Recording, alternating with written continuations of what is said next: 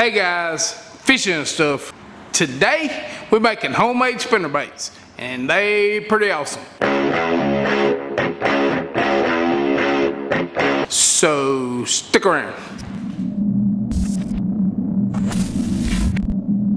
On today's DIY, we're making some homemade spinnerbaits. It's pretty dang simple and you can come up with some awesome ideas of your own if you make your own. So today's DIY is freaking cool. And speaking of DIYs, if you hadn't checked out my channel page, go over and check it out. I got a long list of DIYs that'll help you save some money, and if you see something you like, click subscribe and click the bell so that YouTube will notify you when I post videos and you can watch them. So let's get started with this homemade spinnerbait because I think it's gonna be freaking awesome. Spinnerbaits are awesome for fishing, and they come in every shape and every size that you can think of. Some spinnerbaits have single blades like this one and like this one. Most spinnerbaits come with 2 blades on them. They generally come in a brass color or a chrome color. These are Indiana blades if I'm not mistaken. This is a serrated one. These are called willow blades. They come in brass and they come in chrome. But spinnerbaits are one of the best baits out there for fishing.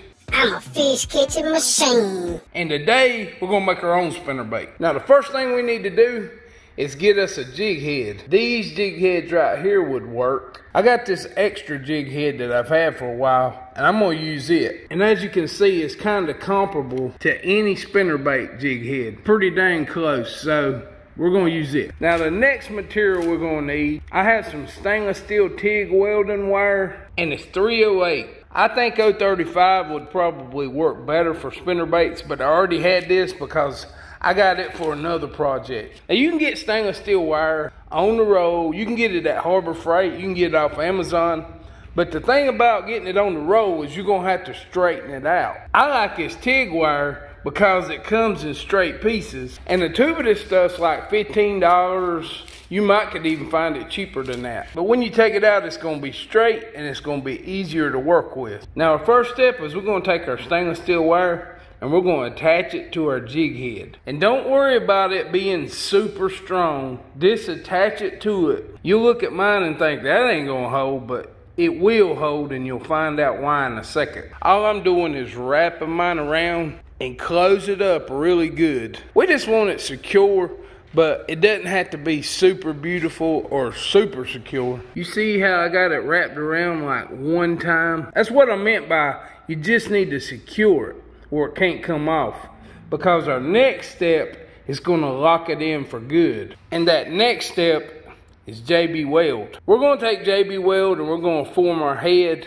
and we're gonna get the wire pointing out of it the direction we want. You can get all different kinds of JB Weld. You can get it for water, you can get it for whatever you want. But I like the steel stick. I think it's hard and water don't penetrate it, so it works fine. And this is what it looks like when you open it. It's a black putty and it's a gray putty. And you cut you off a little piece and you just knead it until both colors blend together and it's ready to go. All it is epoxy. And then we're gonna put it on our head and we're gonna start shaping it and get the shape of the jig head that we want.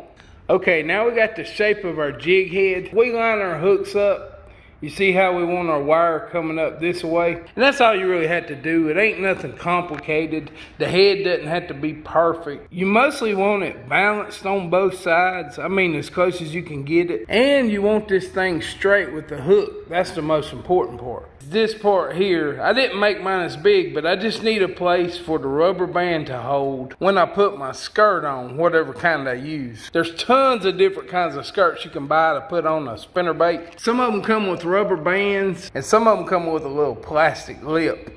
I don't know what you call it. These are kind of easier to put on.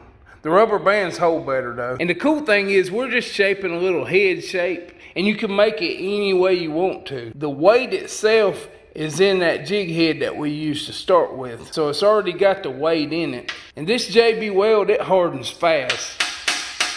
It's already hard.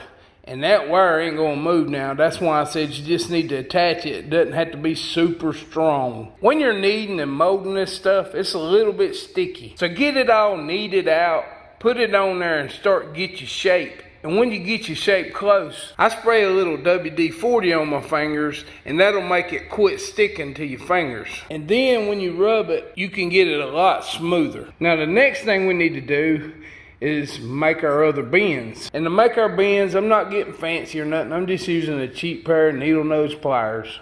This first bend here is pretty easy. We're going to bend it all the way around like we're making a circle. And then we're going to grab it on the other side and we're going to bend it back. After we get our bend in, make sure everything's still straight. We'll measure up on the blade side. This is what I'm talking about, the blade side. We're going to make a loop, and on our loop, we're going to need to put a swivel on it. It's kind of hard to see this thing. It's so little, but you can get these little loops off of Amazon, and they just hold your blades on so they can turn freely, and they just slide on the shaft. Most of your spinner baits either has like tubes, like these little metal tubes, but a lot of them just have little beads to keep it from hitting the end so it can turn freely. What you can do, instead of using the little loops, you can get some little tiny swivels. And these things are little, but you can just slide a swivel on, use a snap ring, and hook your blade to it. You can get these tiny little beads off Amazon, or you can get them at Hobby Lobby and places over in the jewelry section. So the next step on our little spinnerbait DIY is we're going to have to slide our first blade on, and then we're going to put a bunch of beads on it to keep it from hitting our second blade. And like I said before, you can get every kind of blade you need on Amazon. There's all kinds of links. If you really want to look around, just type in spinnerbait accessories, and it'll show you all kinds of stuff they have on there. Alright, we got our first blade on there. Now we're going to come up here on the end and we're going to make a loop. We're just going to bend it around in a circle, but we're going to leave it a little bit open so we can get our last blade on there.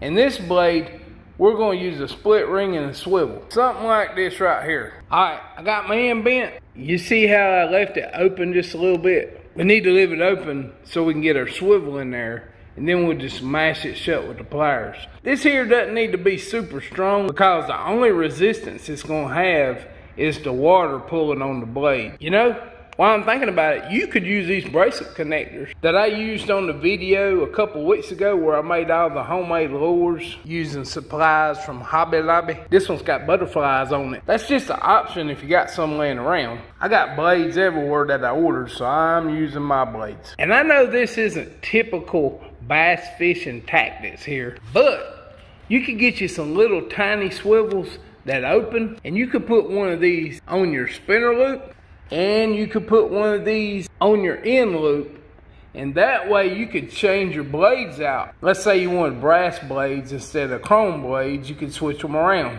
Or you could have some painted blades on there and put some shiny blades on it. That's just a thinking out of the box option that you could do if you made your own. Okay, we got both our blades on now. We put our top blade on and we mashed the loop shut, and the good thing is this wire is really stiff. That's why I prefer to use the weld wire, because weld wire is stiff stuff.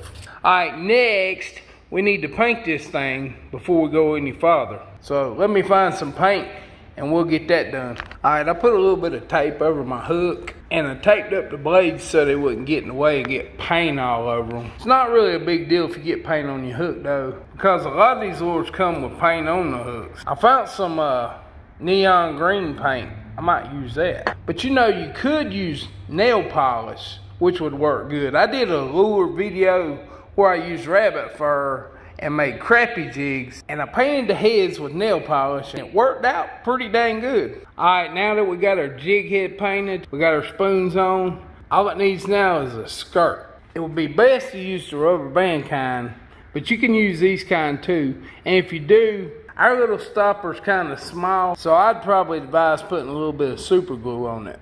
But the rubber band kind would work even better. There's a lot of different choices when it comes to spinnerbait skirts. I mean, they make about any color you can think of. So next, we're going to take our spinnerbait skirt and we're going to put it on our spinnerbait. And there you have it, a DIY spinnerbait. I'm a fish catching machine. Now we need to try this thing out, see how it works.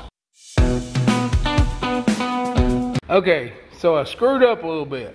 I think I put this blade on backwards, so I'm gonna switch it out to a different blade. Now I'd have to take this whole thing apart to get this off, but I'm just gonna clip it off, and I'm gonna use a split ring, and I'm gonna put a different blade on it, and then we'll see what happens. Okay, so I changed it out to an Indiana blade. It's got a swivel on it too now, so that should make it looser and help it turn easier.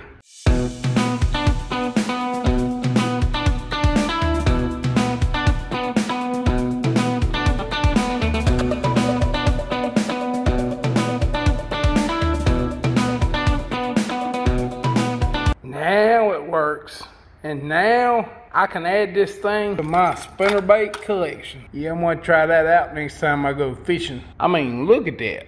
Just look at it. Now that right there is a sexy lure. I'm sexy and I know it.